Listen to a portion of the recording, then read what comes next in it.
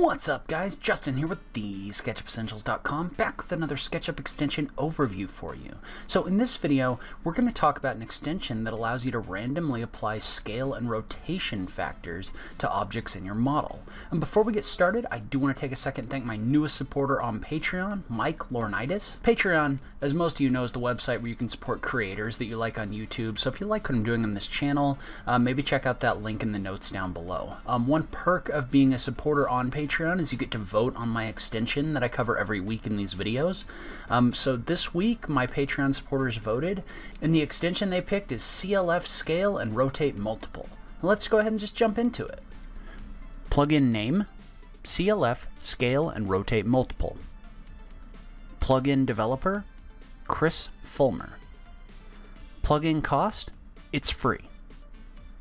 Where can you get it? You can download it both from the SketchUp and Sketchucation extension stores, or by following the link in the notes down below. Tool functions. This extension is designed to help you quickly and easily take groups and components and apply scale and rotation factors to them. It's broken up into two functions, scale and rotate uniformly, and scale and rotate randomly. Scale and rotate uniformly can be used to apply scale and rotation factors to a group of objects at the same time, meaning you can use this to take multiple objects and make them bigger, or to rotate objects all at once, or to do both at the same time.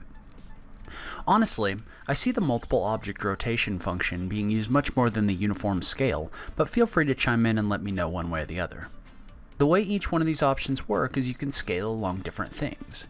For example, scale along axis. We'll scale each object based on the individual component axes. Scale along component base, we'll scale each object based on the base of the component. Scale along center, we'll scale the object out from the center point of the object. Finally, scale about world applies the scale factor based on the world axis rather than each individual component axis. This could be useful for randomizing locations of different objects in your model. Scale and rotate randomly will apply a random scale and rotation to each individual object based on the inputs that you provide. This extension gives you the option to set a minimum, maximum scale factor as well as minimum, maximum rotation.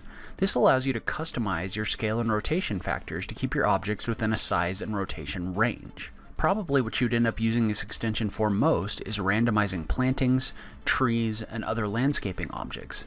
This is an excellent landscape architecture tool because it allows you to randomize objects in the same way that things are random in real life. You could also use the Scale About World option to randomize placement of objects, as well as size and rotation.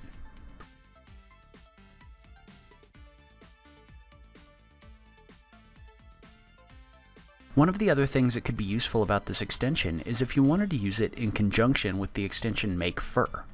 Make Fur, which I've discussed in the past, allows you to randomly place objects and randomize the size, but you can't go back and edit those objects after the fact. However, if I was to go in this forest model that I've created before, I could go back and I could readjust the scale of the trees until I get the effect that I like. So if you couple this with that extension, that allows you a level of randomness while also allowing you to be specific with your results. That's where I'm going to end today's video. Leave a comment below. Let me know what you thought. Is this an extension that you're interested in? Do you have some ideas for some stuff you could do with this? I just love having that SketchUp conversation with you guys. If you like this video, please remember to click that like button down below. If you're new around here, remember to click that subscribe button for new SketchUp content every week. If you like what I'm doing on this channel, please consider supporting me on Patreon.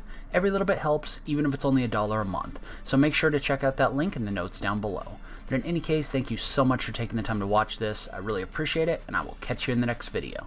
Thanks, guys.